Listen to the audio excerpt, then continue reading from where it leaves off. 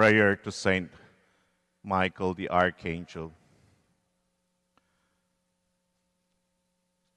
Saint Michael the Archangel, defend us in battle.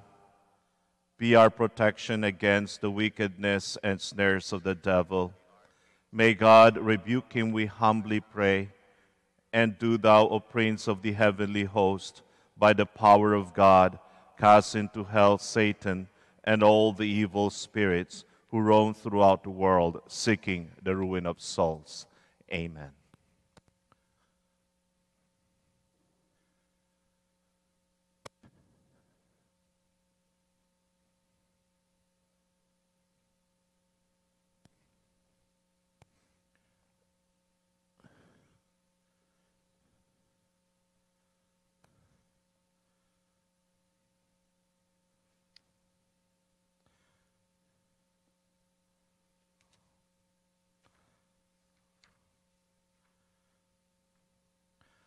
Let my prayer come into your presence. Incline your ear to my cry for help, O Lord.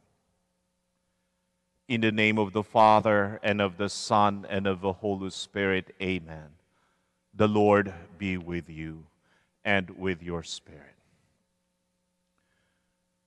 We pray for all parishioners, relatives, and friends, for medical professionals and volunteers,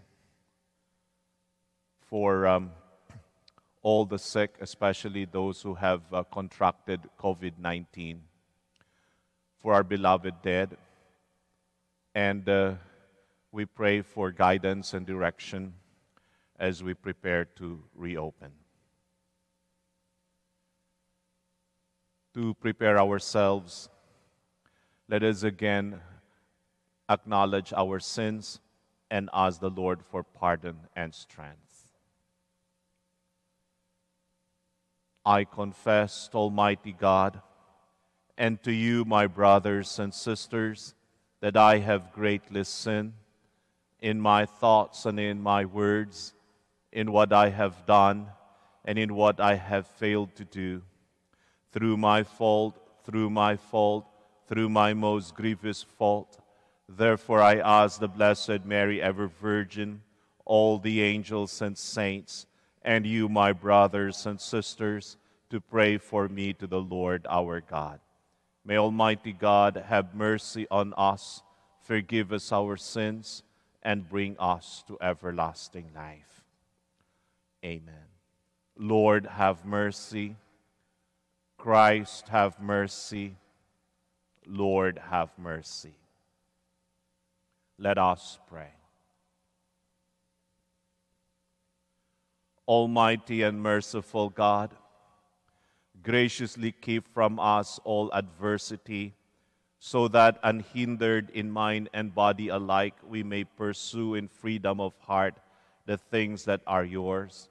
Through our Lord Jesus Christ, your Son, who lives and reigns with you in the unity of the Holy Spirit, one God, forever and ever. Amen.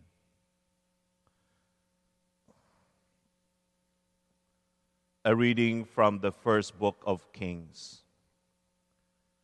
After a while, the wadi where Elijah was hiding dried up because there was no rain in the land. Then the word of the Lord came to him, saying, "Go now to Zarephath, which belongs to Sidon, and live there, for I have commanded a widow there to feed you." So he set out and went to Zarephath. When he came to the gate of the town, a widow was there gathering sticks. He called to her and said, "Bring me a little water in a vessel so that I may drink."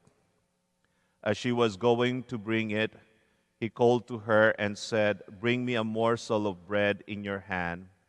But she said, "As the Lord your God lives, I have nothing baked, only a handful of meal in a jar and a little oil in a jug. I am now gathering a couple of sticks so that I may go home and prepare it for myself and my son, that we may eat it and die." Elijah said to her, "Do not be afraid. Go and do as you have said. But first make me a little cake of it and bring it to me, and afterwards make something for yourself and your son.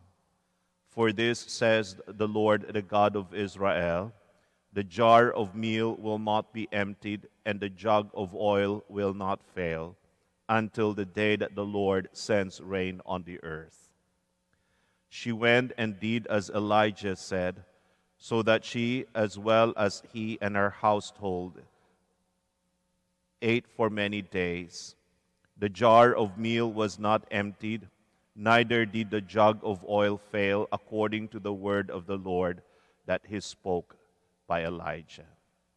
The word of the Lord. Thanks be to God. Let our response be, "Lord, let your face shine on us. Lord, let your face shine on us. Answer me when I call, O God of my right. You gave me room when I was in distress. Be gracious to me and hear my prayer. How long, you people, shall my honor suffer shame? How long will you love vain words and seek after lies? Lord, let your face shine on us. But know that the Lord has set apart the faithful for himself. The Lord hears when I call to him.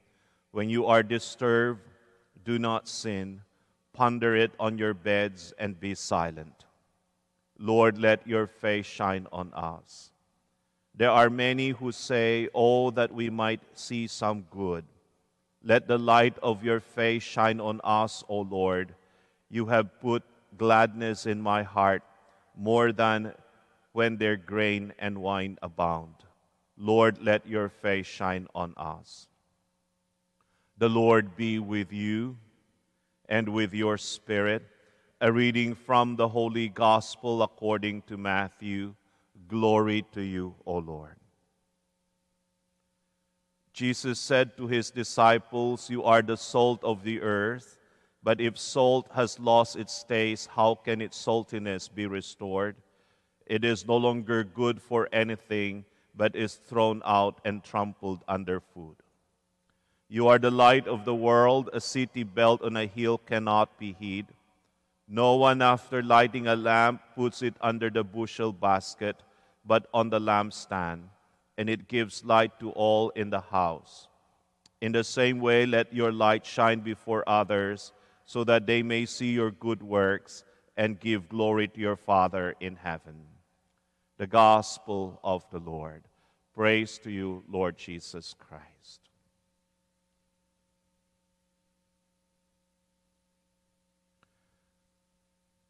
How many times we have been so worried, and God has come to our need? How many times we have been shown by God himself that he can never be outdone in his generosity. We have this first reading from the book of Kings about the prophet Elijah. Yesterday, we saw how God provided him with water and food to eat at a time of famine. And now we hear about the same prophet who was helped by a widow who herself was in great need. And out of the generosity of that poor widow, they were able not only to survive throughout the drought, but also we are told that the jar of grain never emptied out. There was always provision for them in their great need. We worry sometimes too much, and And that is also true for myself. Running a parish of this size and meeting our obligations, and there are times when we have also our own share of sleepless nights, just thinking about all the problems that we are faced with. How do we pay, for example, our mortgage and all that? But somehow God provides. Somehow, out of the blue, somebody comes up and offer you not much, but still a blessing. Like that poor widow spoken about the other day, who gave not from her abundance, but rather even from her own poverty. She still managed to offer something to help the temple. And so we are encouraged to keep our eyes fixed on the Lord, who is always our greatest provider. And we should never lose sight of this. In our poverty, in our great need, we always have to entrust ourselves to His loving care and mercy. If God has met the needs of those of our ancient forebears, like Elijah and the widow of Zarephath, surely this same God can also meet our need in our time of great distress.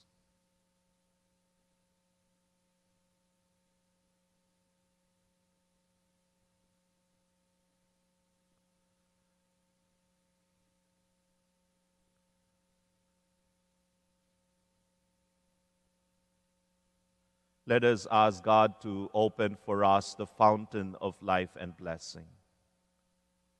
For the church and her holy leaders, that our good deeds may shine so brightly that we may give light to all in the house, glorifying our Heavenly Father. We pray to the Lord. Lord, hear our prayer. For the men and women of rank in our own day, that they may not be dull of heart, but reflect on God's ways in the silence of their souls, and put God's commands into practice, we pray to the Lord. Lord, hear our prayer.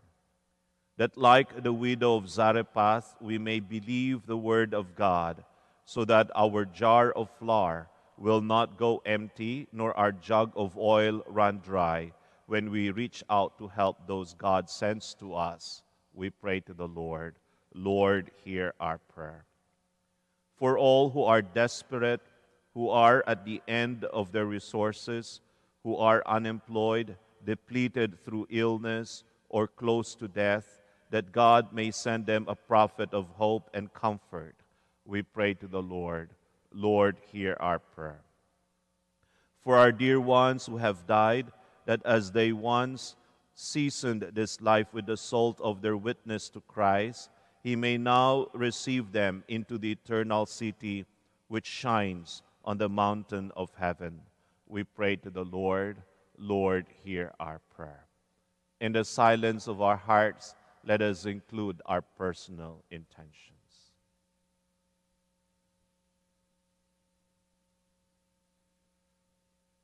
The Lord is good, the Lord is merciful. Blessed be the name of the Lord, now and forever. Amen.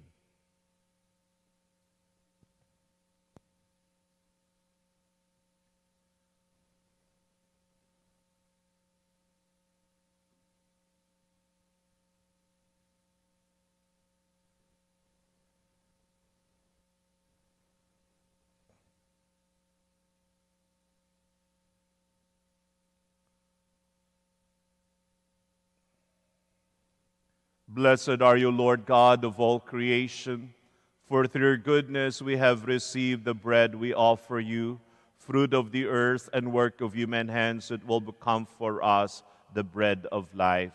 Blessed be God forever.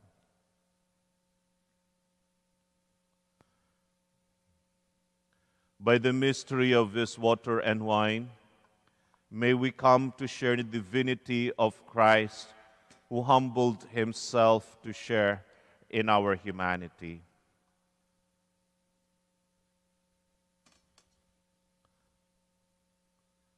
Blessed are you, Lord God of all creation, for through your goodness we have received the wine we offer you, fruit of the vine and work of human hands. It will become our spiritual drink. Blessed be God forever. With humble spirit and contrite heart may we be accepted by you, O Lord, and may our sacrifice in your sight this day be pleasing to you, Lord God.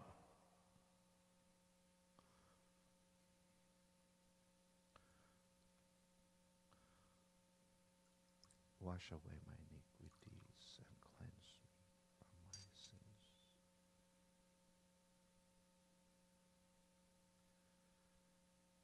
Pray, my dear friends, that my sacrifice and yours may be acceptable to God, the Almighty Father.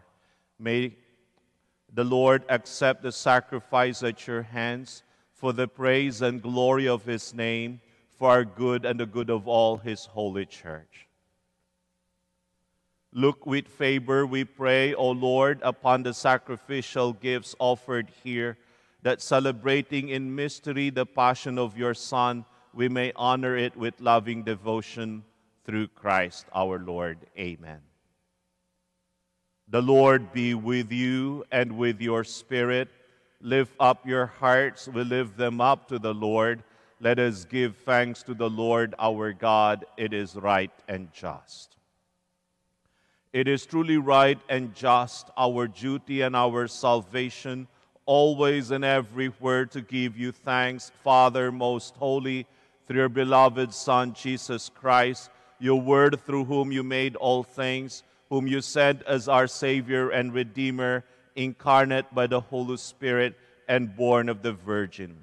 Fulfilling your will and gaining for you a holy people, he stretched out his hands as he endured his passion, so as to break the bonds of death and manifest the resurrection. And so with the angels and all the saints we declare your glory, as with one voice we acclaim. Holy, holy, holy Lord, God of hosts, heaven and earth are full of your glory. Hosanna in the highest. Blessed is he who comes in the name of the Lord. Hosanna in the highest. You are indeed holy, O Lord, the fount of all holiness. Make holy, therefore, these gifts, we pray, by sending down your Spirit upon them like the dewfall, so that they may become for us the body and blood of our Lord Jesus Christ. At the time he was betrayed and entered willingly into his passion, he took bread and giving thanks, broke it and gave it to his disciples, saying, "Take these, all of you, and eat of it, for this is my body, which will be given up for you."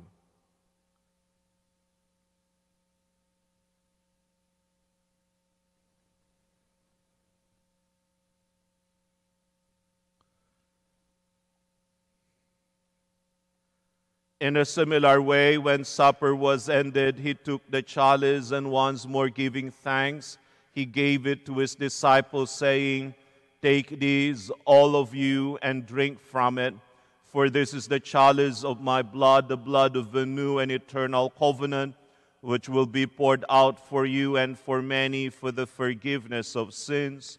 Do these in memory of me."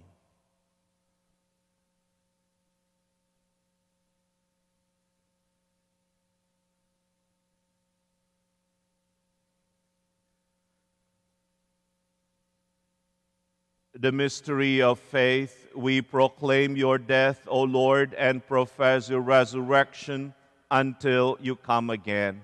Therefore, as we celebrate the memorial of his death and resurrection, we offer you, Lord, the bread of life and the chalice of salvation, giving thanks that you have held us worthy to be in your presence and minister to you.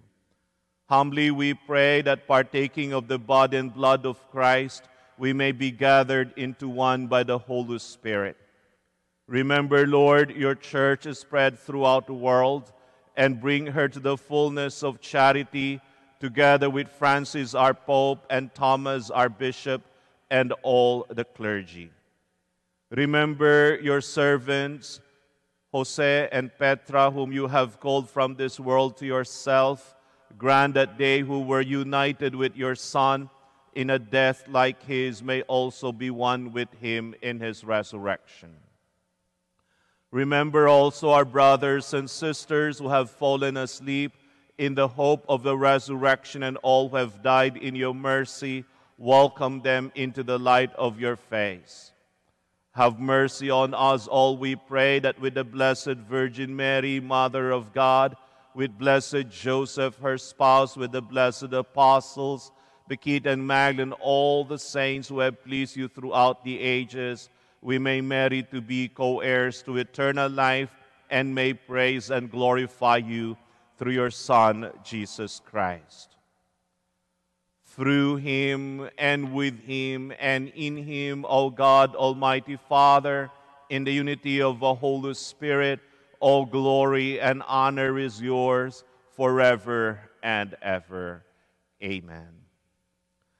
At the Savior's command and formed by divine teaching, we dare to say, Our Father, who art in heaven, hallowed be thy name. Thy kingdom come, thy will be done on earth as it is in heaven.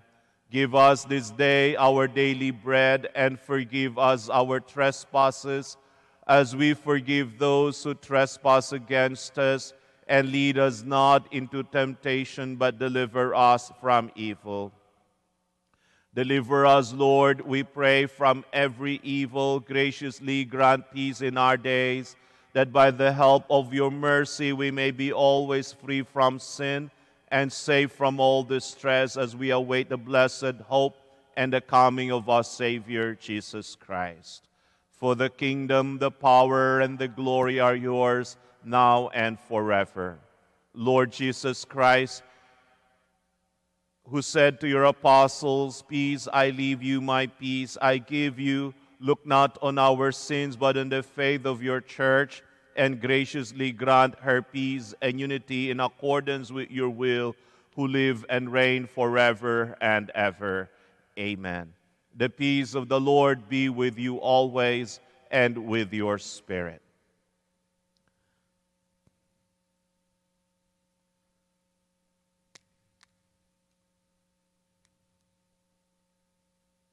May this mingling of the body and blood of our Lord Jesus Christ bring eternal life to us who receive it. Lamb of God, you take away the sins of the world, have mercy on us. Lamb of God, you take away the sins of the world, have mercy on us.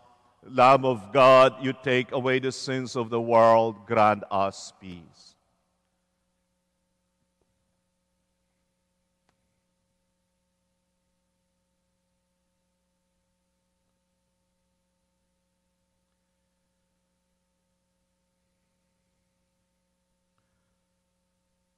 Behold the Lamb of God, behold him who takes away the sins of the world.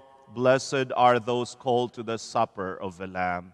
Lord, I am not worthy that you should enter under my roof, but only say the word, and my soul shall be healed.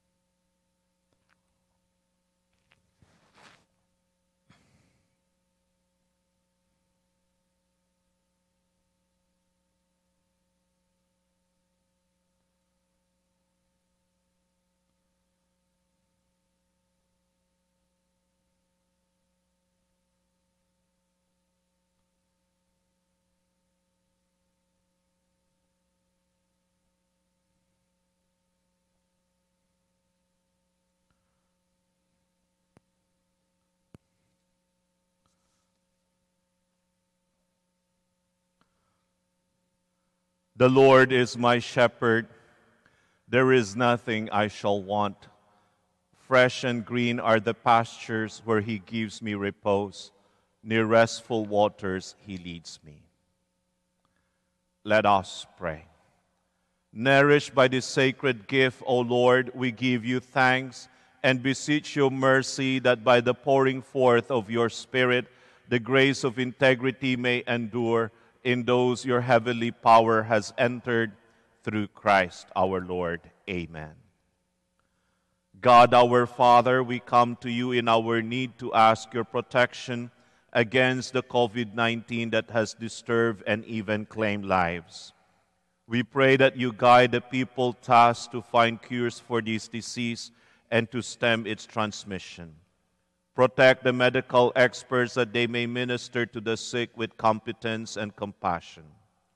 We pray for those afflicted. May they be restored to health soon, and protect those who care for them. Grant eternal rest to those who have died. Give us the grace in this trying time to work for the good of all and to help those in need. We implore you to stop the spread of this virus and to save us from our fears.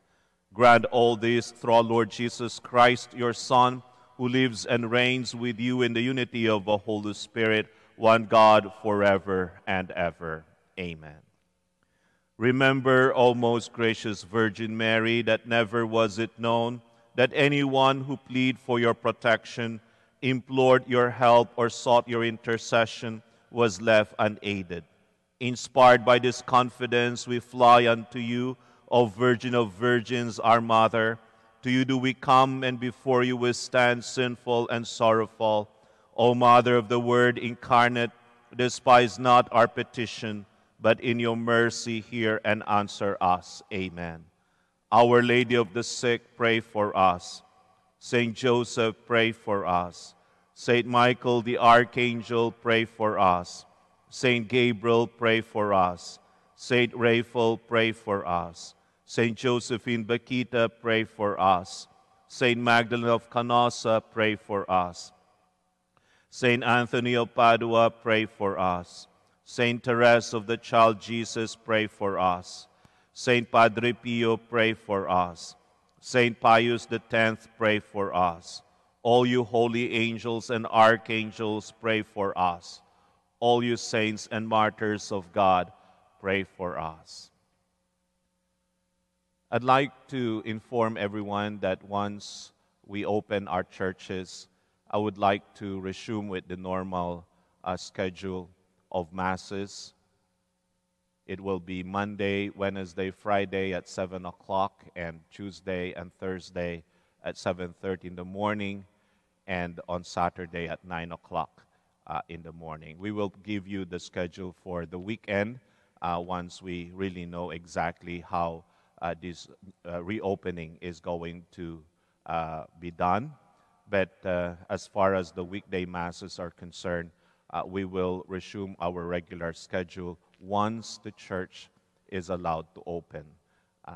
I know that you are all excited to come back after the announcement of the Ontario Premier, but we need to ensure that the church is safe for everybody, and we need further instruction from the Archdiocese. So until then, we are still going to celebrate Mass at 7:30, but once the church is allowed to open, then we will resume the schedule that we have in place for the weekdays.